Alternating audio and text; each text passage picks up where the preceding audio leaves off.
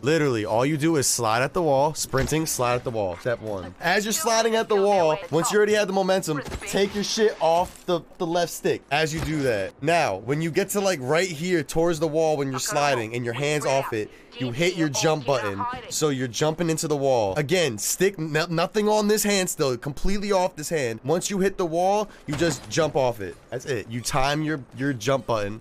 So you jump. You know what I mean? Slide, jump off. One of them.